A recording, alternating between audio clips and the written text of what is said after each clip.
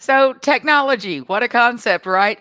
We have finally figured out a way to bring back Kelly's Pet Project, and I am so excited about this because that's one of the things that I have missed the most about not being able to work from the actual studio is getting my visits every week from someone from the Humane Educational Society bringing in an adoptable pet. We're doing something kind of new this time around, and this is actually a dog that is in foster care, but he is still very much available for adoption. Now, I first met Hercules gosh, I can't even remember now when it was.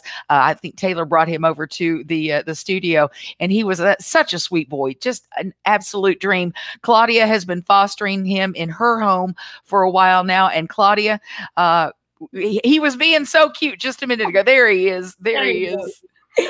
Oh, hi, her. Let me put. Oh my goodness! There we goodness. Yes, we got to get that precious face in the scene. Yeah. Claudia, he looks like a totally different animal. I mean, he was so stressed before, and being in your home has obviously worked wonders for him. Tell me about Hercules. What have you learned about him having had him in your house? He is definitely one of those dogs that needed love and to feel comfortable. Like the first week he was, like you said, a little bit anxious, and as the months have gone by, like playing. He didn't used to play, and so we bought him like 20,000 toys, and he's been playing with all of them. He even throws it in the air and catches it himself. Oh, so, yeah. But what I've noticed is he's completely comfortable, like even turning on his belly, that means he's extremely comfortable and at ease. Yeah. He sleeps very well. He loves going out for walks a lot. And then when he comes back, we're passed out, right, buddy? We're passed out when we get back. And he's just been really, like, I used to have a Shih Tzu and a Golden Retriever. So being exposed to a dog like this that I've never been exposed has been an amazing experience. And so just grow too. It's yeah. So about how old is he? Almost 10. Okay. So he's an older, so no puppy issues to deal with. No puppy issues whatsoever.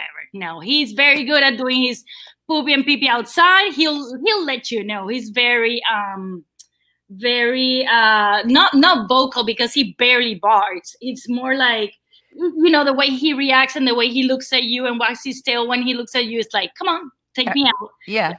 It's time. It's time. Yeah. So what's his feeding schedule like? I usually feed him every morning 4 cups. They're measured in the morning.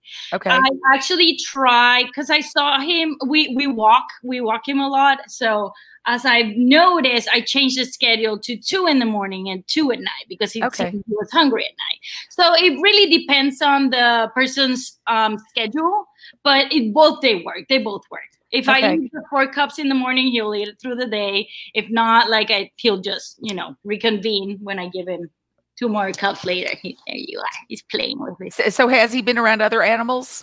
He has. I've been exposing him every day to dogs in the park. And he always wags his tail. He always wants to say hi to dogs. Always, every single time.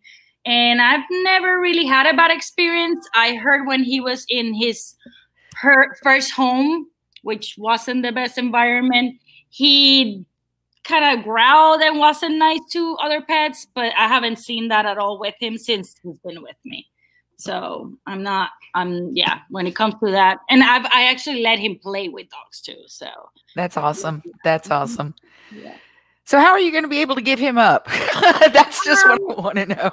You know what? Like, I lost my Golden Retriever back in October and my Shih Tzu in April. So it was like a 6-month, mourning period. And when I came into him and I asked for the oldest dog and the one that wasn't getting adopted soon, and they gave me Herc, I knew immediately that my mission was to find him in a home. So I came with that mindset mostly.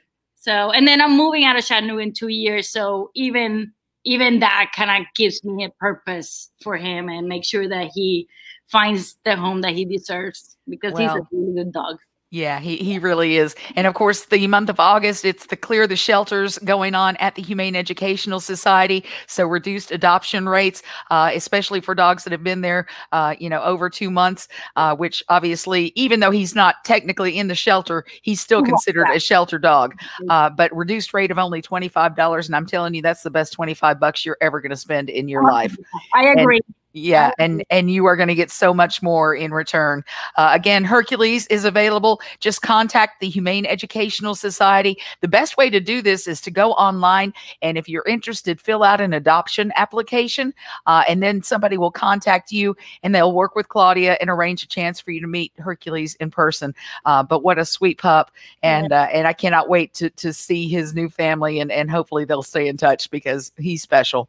Me too. I agree. Can't wait to see that moment. That'll just fill me up for years. Exactly. Claudia, thank you so much for everything you're doing. And again, Kelly's Pet Project, thank you so much. Please adopt, adopt, adopt.